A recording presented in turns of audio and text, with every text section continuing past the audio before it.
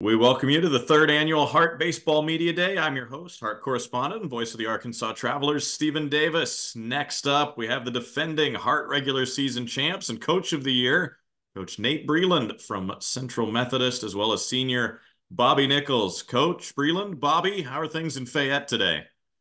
They're going good. Yeah, everything's going good. We're going to get a little hour and a half workout in and get ready for tomorrow. All right, Coach, how's the energy with this team right now? Is your squad excited to get rolling? Yeah, I think they're ready to go. Of course, we'll find out tomorrow when we go to Warrensburg, but I think they're excited. I think we're all ready to go.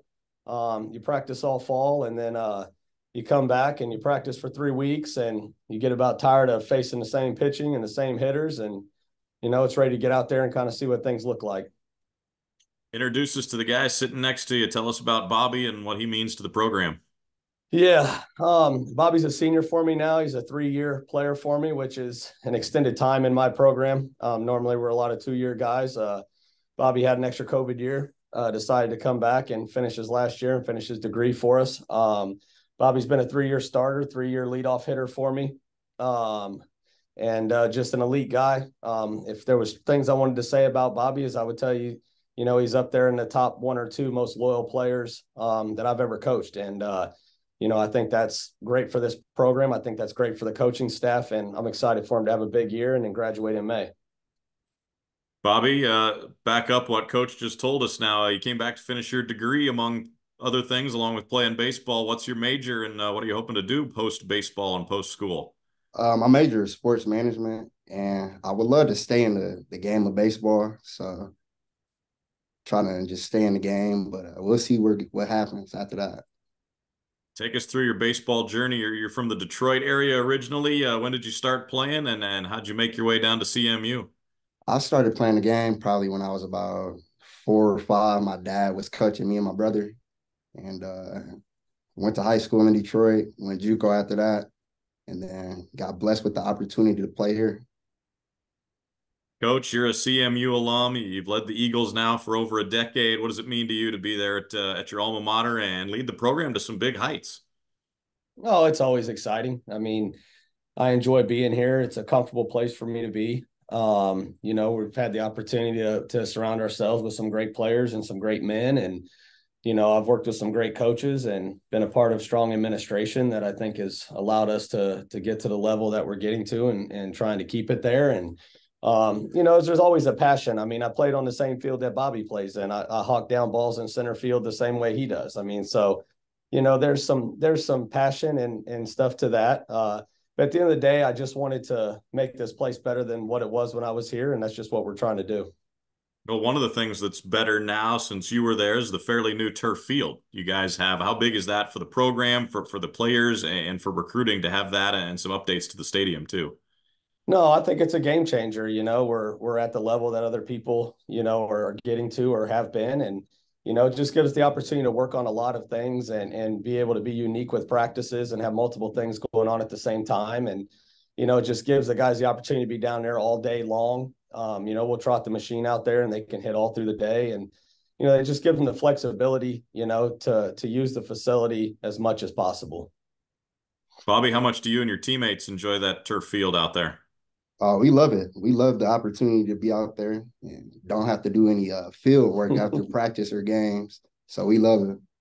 That's great stuff. Coach mentioned, he was shagging down balls in center field like you do. Does Coach ever jump out there with you and show you how it's done? Nah, he hasn't came out there yet with me, but hopefully that can happen soon. Those days have come and gone, brother. Well, Bobby, you won a Hart Gold Glove last year. You were on the Gold Glove team for the league. What did that honor mean to you? I mean everything. I didn't think it was going to happen. I didn't know it was happening, but it was a great opportunity for me to get that award. Yeah, Bobby didn't come to us as an outfielder. Bobby came to us as an infielder, and we had a really good recruiting class that year on the infield. And I thought there was a lot of athleticism being wasted with Bobby. Not that he couldn't do the job and couldn't win the job. Just when I looked at him and saw the way his demeanor was and the way he attacks the game, I said, man, this dude's got to be in center. And we started working on it when he got here, and the rest was history. Well, seems like a good move that has paid off. Coach, back to the league for a moment. The Hearts had two different teams that have made it all the way to Lewiston now for the World Series. Your squad did it. MNU's done it. What does it say about the heart and the talent that's in this league right now? Yeah, I think the Heart has some really strong coaches and some coaches that get it. And they're going out and competing against top teams early, and they're understanding, what it takes to be at that level. I think, 10 years ago, if you would ask me 5 years ago, I would have just said that the conference didn't know what that level was like.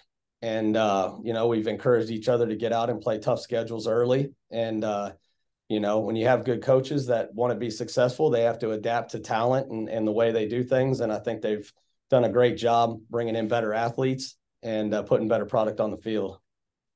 Well, individually, it takes a village to run each program. Talk about the folks you have helping you out, your assistants and other people who help your program go. Yeah, so Coach Ehlers had been with me for 10 years as my head assistant, and he moved on as the head at Shawnee State this year, where I think he's going to do some really nice things over the next couple of years. But I was able to promote Jordan Schwellenbach, who had been my pitching coach for the last several years, and now he's my head assistant, does a terrific job. I brought on 2 new GAs, one GA that was a role player, backup first baseman for me for 2 years, that just has that coaching, in his blood. And then Jeff Mulliken at Olivet hooked me up with his student coach that I've brought down here. That's going to do some great things. I think Clay's going to be outstanding on the behind the scenes work and the day-to-day tasks with the guys. So I feel good about my coaching staff.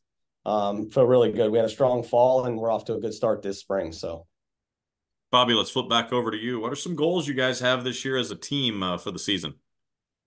This year, we're really just trying to stay in the moment, win game by game.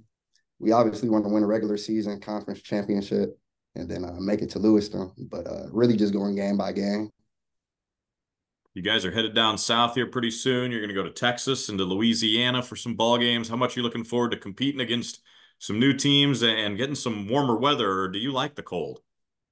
I'm used to the cold, but I don't really like it. But yeah, we love the opportunity to go down to Texas and Louisiana. It's always great competition and just show our talents out there. Coach, you guys have always had, seemingly in the last few years, some stellar pitching. Who's going to be big parts of your staff this year in 2024? yeah, I mean, we only lost one arm off of that pitching staff last year. But, Coach Swelly did a good job bringing in some good arms, I think Foster Seitz will lead us in the number 1 spot and, have an opportunity to go out there and do that. And we still have Escobar, who's won 18 games in 2 years for me. We still have Clayton Burke, who won 9 games last year for us on the mound. And, I still bring back Randy, who won 7 games for us pitching in the 4 spot. Then we added some nice arms with Ray Ochoa, and I bring my bullpen back with Riddle, who was our closer last year. And Sears was my closer in 2022, but had Tommy John. He's back 100%, so he'll be behind the plate in closing role. I added Landon Willingham from Fort Scott, who's a big arm, big 6'5", 250-pound guy. We have a really good pitching staff. I feel excited about it. They've been pounding the zone early, and that's kind of what we're looking for right now. Sounds like it'll be a fun group. Bobby, we'll wrap things up with you. You're the leadoff hitter, but you got to have a walk-up song to get things going. What do you got for a tune for a walk-up for this season? I haven't decided yet. It's kind of a hard choice this year. Not much music dropping yet, but I'll make a decision like probably this weekend, hopefully. All right. Coach, Bobby, thanks so much for the time. Best of luck to the Eagles this year. We appreciate your time. Thank you.